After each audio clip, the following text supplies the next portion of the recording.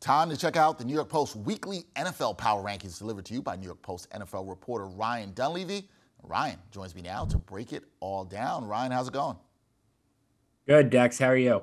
I'm doing well. Always glad to talk about some power rankings with you, which people take very seriously where their teams are positioned. Now, Ryan, we talked about this on Sunday, but Big Blue's performance against the Seahawks only turned up the volume of those skeptical about the Giants' 6-2 start. However, this week they only dropped one spot from 6 to 7. Are the G-Men a legit top 10 team through 8 weeks? Yeah, but that has as much to do with how, the Packers not reaching expectations, the Bucks, the Rams, the 49ers. Look, Dex, overall body of work, Giants have 2 wins over teams that I have in my top 10 in the power rankings, 2 teams that have five or more wins, the Titans and the Ravens. There's just not a lot of teams in today's NFL right now with how all the contenders that are down that can match the Giants' overall resume, whether you're a believer or not. Yeah, the skeptics are still going to be the skeptics, but they do have those wins, and even the Seahawks, who were a bit ahead of them, they got a win, so that looks like a quality. Even though it wasn't a win, it was a loss for them. They played another quality opponent, so we shall see there. Now, the New York Jets, they had one of the largest drops in your power rankings this week, falling from 6 spots, from 9 to 15. They got the Bills coming up on Sunday. Will Gang Green get back into the top 10 again this season?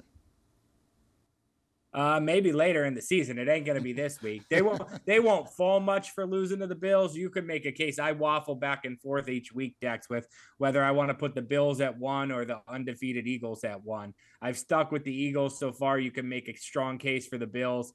The Jets won't fall much for losing to the Bills. But yeah, I think there's a chance they could be back in the top 10 later in the season. The Dolphins, I think I have at 10 right now. Patriots at 13. They'll get a second shot at both of those teams later on. All right, we'll see if the Jets can jump up once again. Now, some of the biggest jumps talking about that upward this week came from the Pats, who you mentioned. They went from 20 to 14, and the Seahawks, who I talked about earlier, they went from 12 to 6. So which of these teams do you think has the best shot to make the postseason? I would definitely think it's the Seahawks out of those 2 teams. The AFC is more loaded. The contenders we thought would be good in the AFC are good.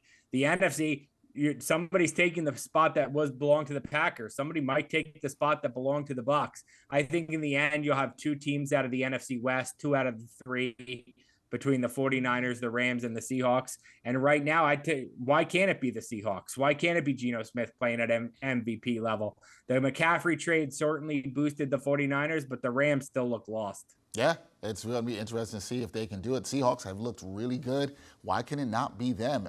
In your power rankings, there have been some squads, specifically in the NFC, that have been on a downward trend. The Rams, the Bucks, the Packers. You mentioned all of these teams. So which of these teams are you the most concerned about in terms of not making the playoffs? Oh, it's definitely the Packers. I mean, they're already 3 games out of their division. The Vikings look legitimate. The Buccaneers could still win the NFC South. There's no one scared of the Falcons. The Rams could get hot for a month and win the NFC West because the Seahawks and Seahawks and 49ers haven't pulled away. The Packers could get hot and not catch the Vikings. I mean, that's just is what it is. Packers are in a lot of trouble. November 1st, today, I'd say the Packers, who are my NFC champion preseason pick, I say they don't even make the playoffs. Ooh, wow. Not looking good there with that pick, Ryan. But, we make picks. Sometimes they work out. Sometimes they don't. Sometimes the power rankings work out. Sometimes they don't. Check out Ryan Dunleavy's power rankings at NewYorkPost.com. Ryan, I hope the Jets fans weren't in your mentions too much about their drop this week. Power rankings always get mentions, Dex. Thanks for having me. They are always getting the mentions. Thanks, Ryan. Appreciate it, man.